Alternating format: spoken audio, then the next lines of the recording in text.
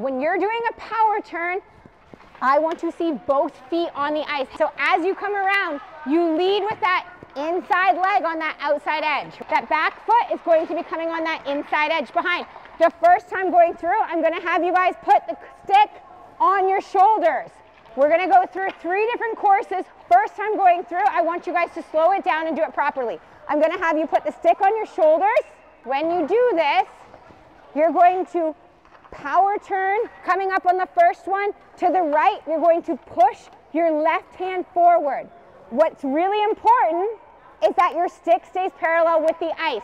When I say parallel with the ice, I'm talking about it level, no dipping. Is this parallel? No. Is this parallel? Why do I have you doing that? Because I want you to open your chest up to the code so that your weight on your upper body is equally distributed over the weight in your lower body.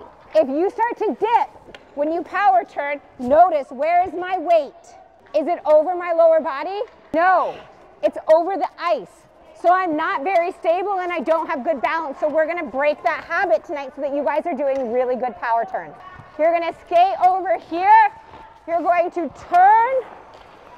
You're going to push your opposite arm forward as you turn. So we're not gonna move on from this until I see that you guys can do that.